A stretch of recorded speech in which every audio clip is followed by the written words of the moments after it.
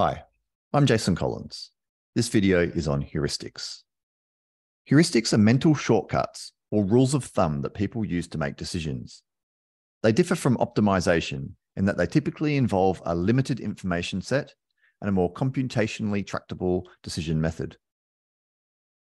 An example of a heuristic is the recognition heuristic. Under this heuristic, if one of two objects is recognized, infer that the recognized object is more likely to be the target object. For example, if you want to predict which of two players will win a tennis match and you know of only one of the players, infer that the player you know will win.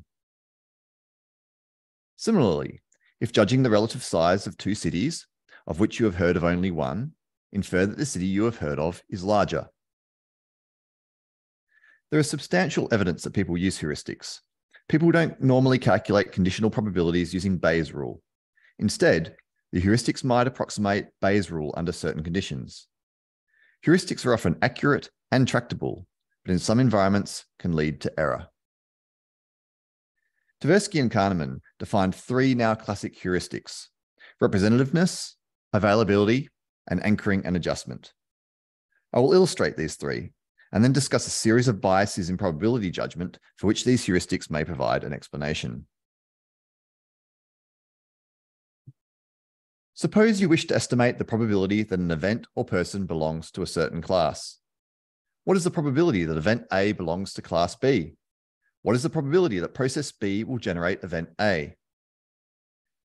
Under the representativeness heuristic, people evaluate probabilities by the degree to which A is similar or representative of B. Tversky and Kahneman provide the following example. Consider an individual who has been described by a former neighbor as follows. Steve is very shy and withdrawn, invariably helpful, but with little interest in people or in the world of reality. A meek and tidy soul, he has a need for order and structure and a passion for detail. How do people assess the probability that Steve is engaged in a particular occupation from a list of possibilities? For example, farmer, salesman, airline pilot, librarian, or physician. How do people order these occupations from most to least likely?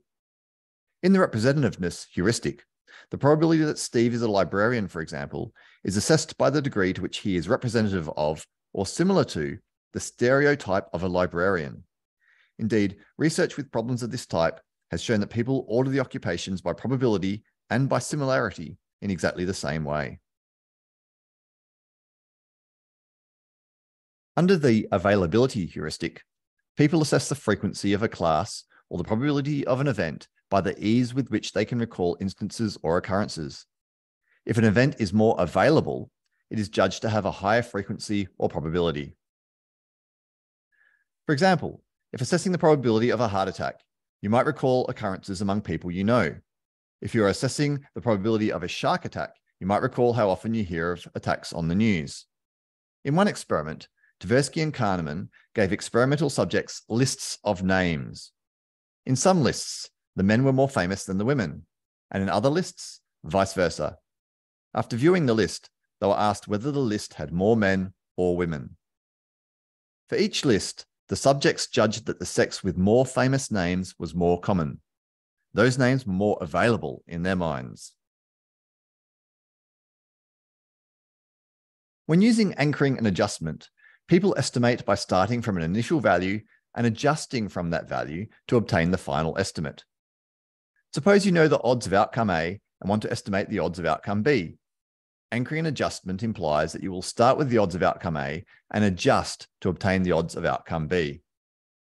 The accuracy of anchoring and adjustment depends on the anchor's quality and the size of the adjustment from the anchor. The quality of the anchor relates to the strength of the correlation between the anchor and the quantity being estimated.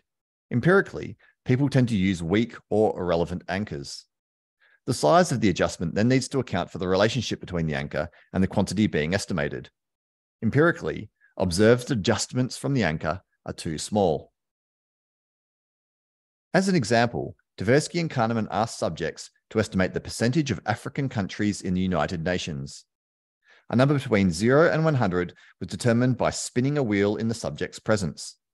The subjects were instructed to indicate first whether that number was higher or lower than the estimated percentage, and then to estimate the value of the quantity by moving upward or downward from the given number.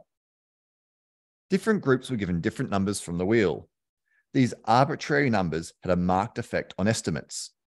The median estimates of the percentage of African countries in the United Nations were 25 and 45% for groups that received numbers 10 and 65 from the wheel, respectively. Payoffs for accuracy did not reduce the effect of the anchor.